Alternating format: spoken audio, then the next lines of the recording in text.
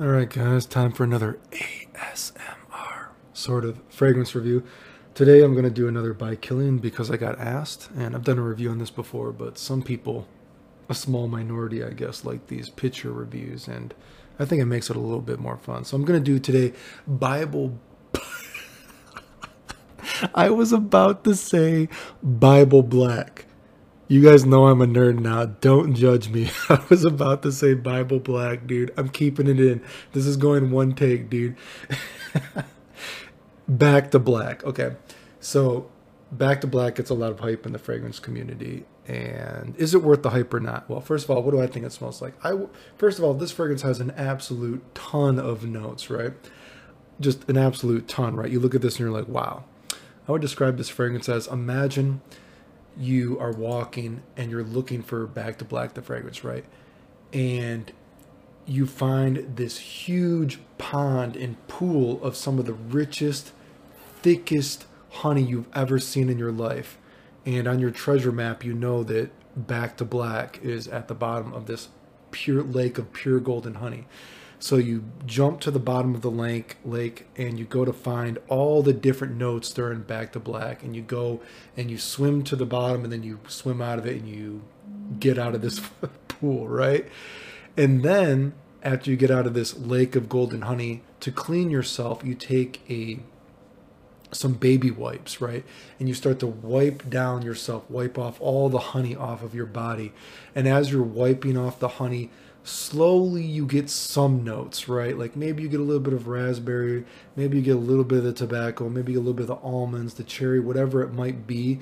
But some notes are just so drenched in honey, they're just almost unrecognizable, right? As you're again cleaning, trying to clean off all this honey off of you with some like basically baby wipes, right? Some notes are now indistinguishable almost, right?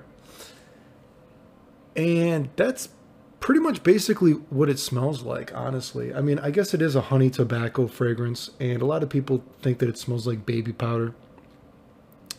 And I can tell you, even when we're talking about fragrance or compliment wise, it is a fragrance that I've worn enough to comment on compliments.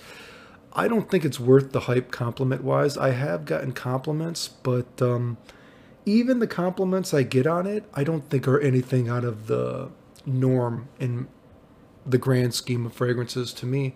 And a lot of times when people like the fragrance, they do indeed just say that you smell like baby powder.